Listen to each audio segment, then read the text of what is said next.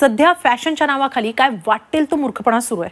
अशा फॅशनचा अट्टहास नको ज्यामुळे थेट तुमच्या जीवाला धोका आहे. टॅटूच्या वेडापायी काय घडतंय सध्या पाहूया.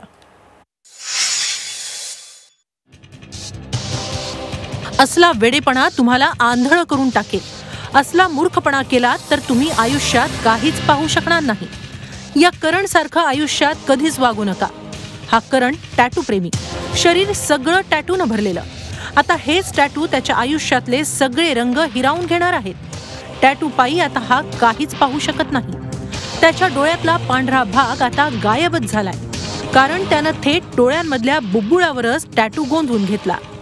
First of all, it's very risky. Suppose anything can happen. There is no study or research or education about it. It's just like a hit and trial method. So I won't really recommend personally. It took 2 months to heal. In those 2 months, I stayed in my own room in dark. So 24 hours they would like burn and water would come out.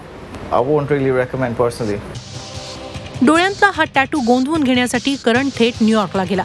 या टॅटूसाठी करणनं खर्च केले 1 नव्हे, 2 नव्हे, 5 नव्हे तर तब्बल 12 lakh.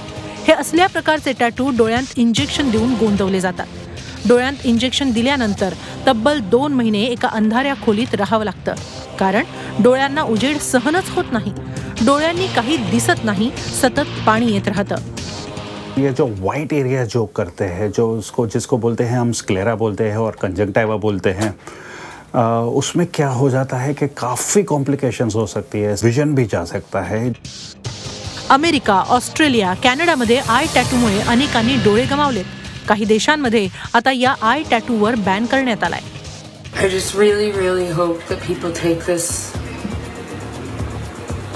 as a lesson, and that's all I want. I learned it. I had to learn it the hard way, and I would hate to watch anybody else go through anything like this. डोळ्यांत, कानात आणि जिभेवर tattoo गोंदवून घेण्याची ही मूर्खपणाची हौस कशासाठी? भलत्या सलत्या हौसेपायी जीवाशी खेळ कशासाठी? हा खरा सवाल आहे.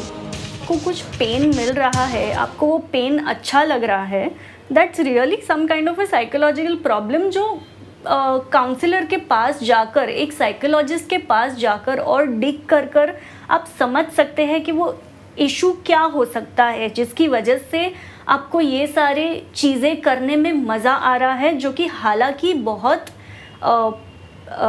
पीड़ादायक है.